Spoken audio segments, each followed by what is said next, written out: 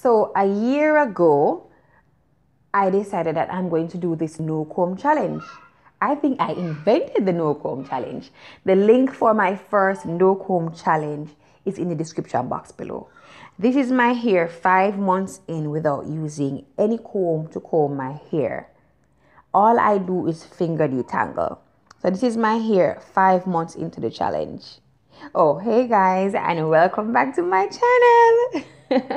Now, this is my 7-month length check update. Not using any comb to detangle my hair, just strictly finger detangle, and these are the results. My hair is not fully stretched, may I add. It's not fully stretched, however, it is blow dried. I had my hair blow dried like a couple days before, and this is the length of my hair. Now, my complete hair routine, guys, everything that I've done to my hair, every single thing I put in my hair, every single style that I have done with my hair, I have documented it and I have put it here on YouTube so that you guys can benefit from it. Because I know the comments are going to be coming in saying, okay, Lori, what did you use to grow your hair?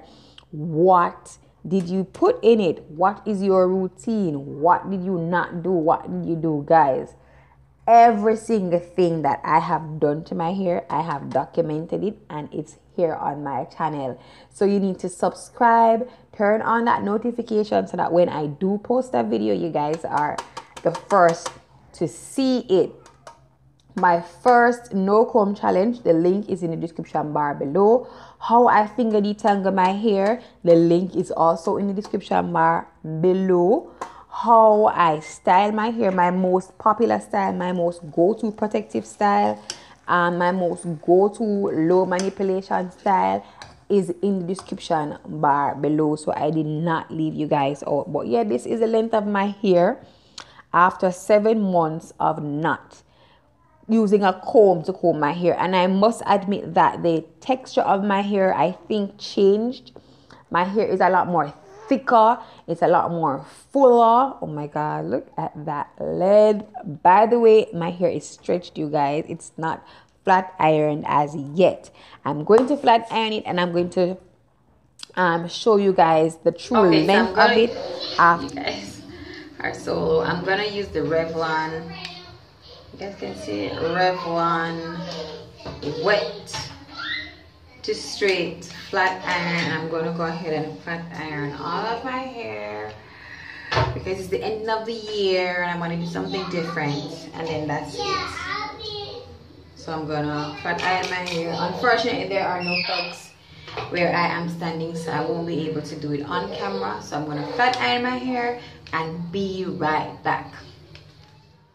Okay, so you guys are wondering what heat protecting agent I'll be using.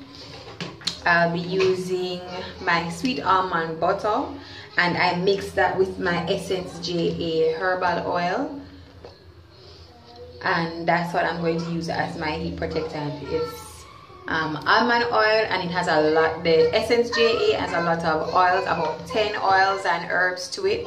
So I mix them all together and I'm going to use that as my heat protectant. So soon come back.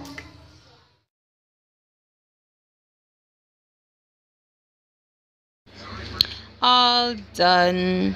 So what you're looking at now is flat ironed hair on low heat.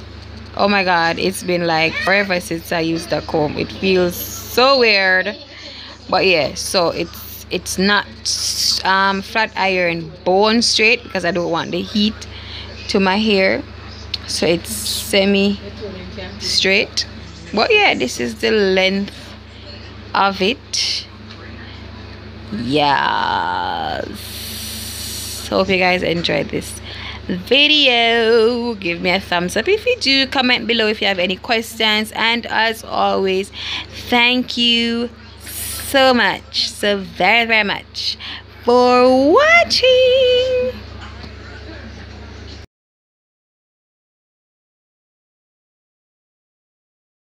will I be going back on the challenge? Yes, but instead of 7 months, I'll be doing it every 3 months. So every 3 months I will come back on and I will update you about my growth. No, I will not be flat ironing my hair every 3 months. I'll blow dry my hair and let you guys see the length of it. Okay, so it's December now, so I'm back on it January, February, March, and I'll check in April, May, June, and then I'll come back and check in. So it's every 3 months instead of 7 months or 6 months. Okay.